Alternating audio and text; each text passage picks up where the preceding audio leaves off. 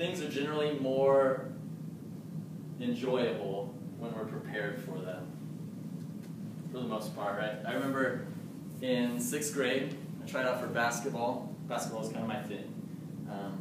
And I made the B team. And I thought I had a pretty good tryout. I scored a lot of points, played defense well, did the drills well, but I made the B team.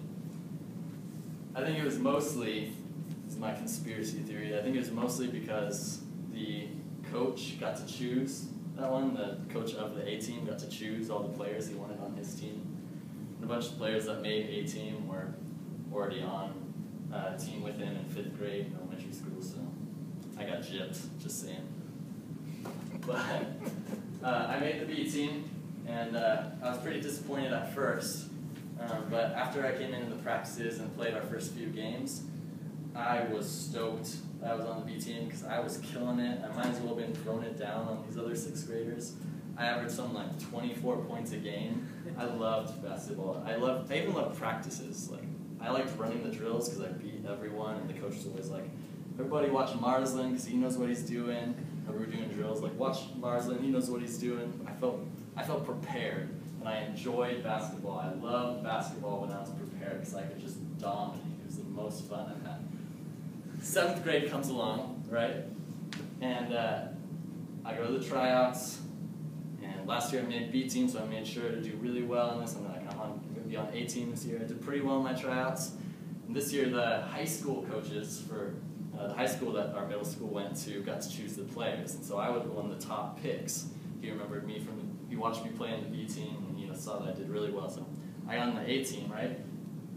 But on the B team, I was much better than all the other players. On the A team, all the players were just as good or better than me. And so I did not feel quite as prepared. And all these guys have been playing together for a long time, so I come to practice and I feel like I'm doing everything wrong. They all have the plays down and I'm messing up, and I don't have my stuff together. And I come to a game and I do really poorly in the game, and I end up sitting on the bench for a long time, and I was not used to that. And practices and games were not as much fun when you're sitting on the bench and when you're messing up and having the coach yell at you and you have to run just suicides the entire time. It was bad. But when I was prepared, B Team Jordan, it was a lot more fun. It's way enjoyable.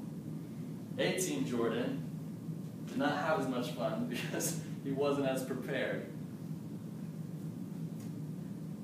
Today, we're going to be talking through Philippians, and Paul addresses this question.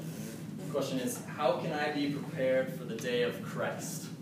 We're going to be talking about how you can be prepared for the day of Christ, because everything's more enjoyable when you're prepared, right? So, like I said, we're going to be talking through Philippians. Paul is writing this. He's writing the letter from prison, probably in Rome at this point, right? And it starts off the letter with an introduction, normal stuff, greetings, hey, what's up? Then he goes into thanking them. He's saying thank you for being a partner in the gospel, Philippian church. And then he goes into this prayer. This prayer is where we're going to be focusing on for this message. And it's important to remember that the Philippians were very dear to Paul. They were the closest church to Paul, a lot of scholars think.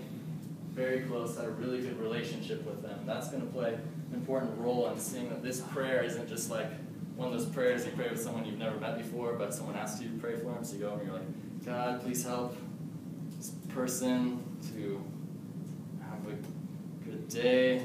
Yeah, it's kind of a meaningless prayer. You don't know this person super well, so you can't really speak into their lives very well. But Paul knew the Philippians really well. He loved them, and they loved him, and he was able to speak into their lives because he knew what they needed. So it'll be really important to keep that in mind. And what we're going to be going over, just a little preview, is we're going to be talking about abounding in love. You need to abound in love, grow in knowledge, and enjoy the results. So if you want to open up to Philippians 1, 9 through 11, that's where we're going to be at. It's right after Ephesians, before Colossians, New Testament. All right, this is what it says. And this is my prayer, that your love may abound more and more in knowledge and depth of insight, so that you may be able to discern what is best, and may be pure and blameless for the day of Christ, filled with righteousness that comes through Jesus Christ to the glory and praise of God. I want you to notice here that Paul starts off with love. He says this is my prayer, that your love may abound more and more. I think it's really important that he starts off with love here, because if you remember back when Jesus says the two greatest commandments, they're to love the Lord your God, and number two, to love your neighbor as yourself, right? So the two greatest commandments have to do with love, loving God, loving each other, and Jesus says that all the other laws and commandments are built on these two laws that have to do with love. Love is very important, and that's what Paul's going to build off of. Paul's going to build off of love throughout the rest of this prayer.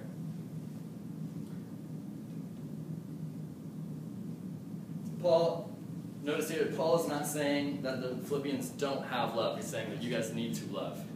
He understands, and he knows them very well. Remember, he has a really good relationship with them.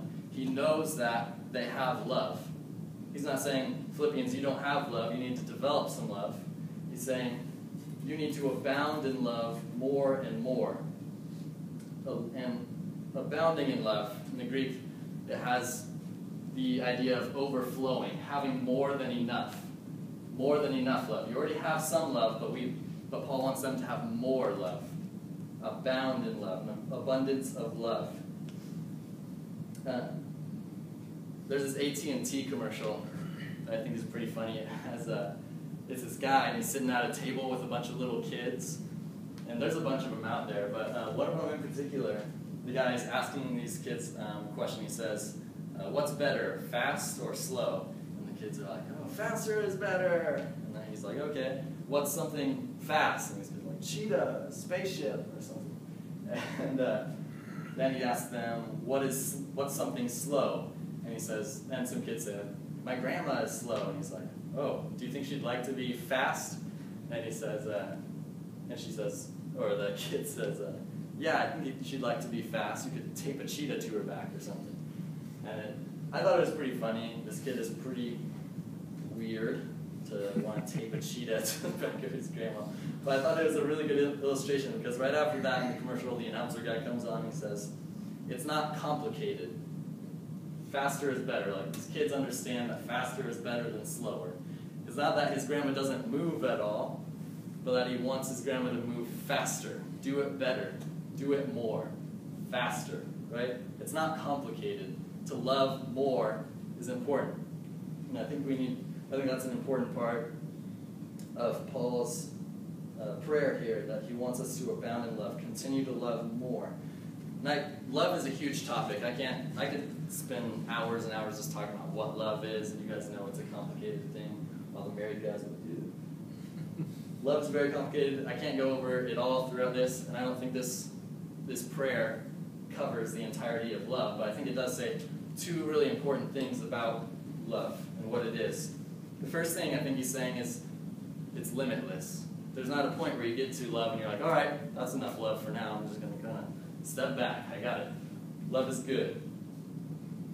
I think he's saying that love is limitless. There's not a point where you say, yeah, I love, but I feel like I'm kind of running out of love right now. I'm kind of just done with love for a while. It's not love, but people just don't appreciate it, so I'm just going to stop loving for now. Paul's saying there is no limit to the love that you should have. Your love should abound. Your love should overflow where you can't control it. You should run out of places to love before you run out of love. Love should be abounding in them. That's what Paul's saying. The second thing that is very important that Paul notes about love here goes in the second point, which is grow in knowledge. Verse says, this is my prayer, that your love may abound more and more in knowledge and depth of insight. It's important here to recognize that preposition in. Abound more and more in knowledge and depth of insight. Saying that he's making a clear connection, direct connection between love and knowledge. And this is really weird to a lot of us, because they don't really seem like things that completely go together. You have a lot of knowledge of science, say, you would know that there's nothing that has perpetual motion, nothing that goes on its own forever, right? There's always something that stops it. There's always something that limits movement, right? But Paul just got done teaching us, we just got done seeing from what Paul's talking about, that love has no limit. It abounds more and more. So how can that be connected to knowledge? We often think of knowledge like it's coldly analytic, like it's devoid of all emotional attachment.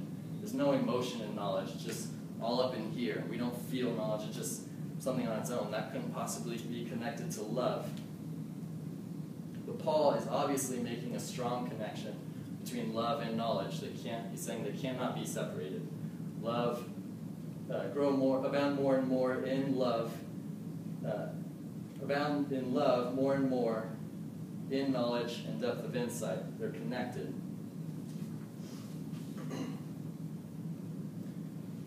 And I think it's important to recognize how they're connected in God as well. When looking in 1 John especially, it says that God is love. God is in his entirety love.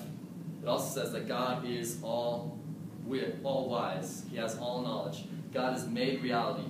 What is knowledge? It's the understanding of reality. God made reality. He spoke the earth and the universe into existence. He made something out of nothing. God is the founder of reality, so any knowledge comes directly from God. So we see that God is all knowledge and all love. They cannot be separated. It's very important that these two things stay connected, and that we follow after this example, that we continue to abound in love, and we also continue to grow in knowledge. These things are very important. Knowledge is meaningless without love. Facts on their own are useless. Paul says this in 1 Corinthians, that when you just have knowledge, just head knowledge, but you don't have love, there's no purpose to it. You're not getting anywhere. You're not doing anything good.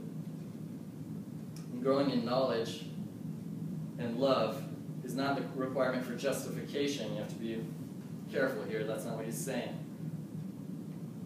But it is the result of a Christian life.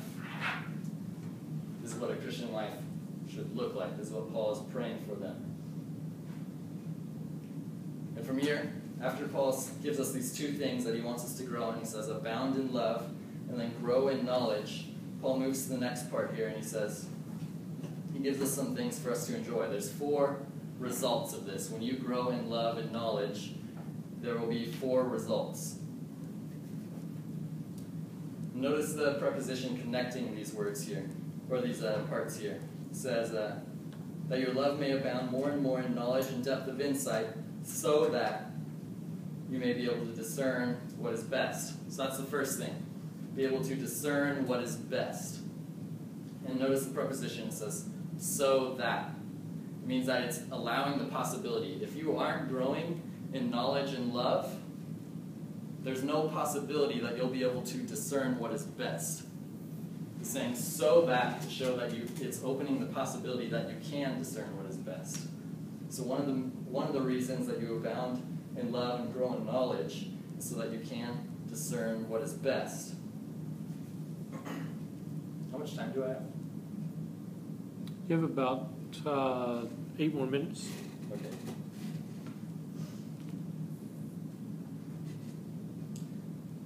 The Greek term here used for discernment is the only time that it's used in the New Testament at all. It's the only time this word is used in the New Testament. Paul uses a different term in Hebrews to kind of talk about discernment and difference, but Paul uses this word specifically to show a difference between, or Paul doesn't use it in Hebrews. Paul's not the author of Hebrews. But a different author uses a different word in Hebrews, but Paul uses this word specifically to show its practical outworking of knowledge. It's coming out of knowledge.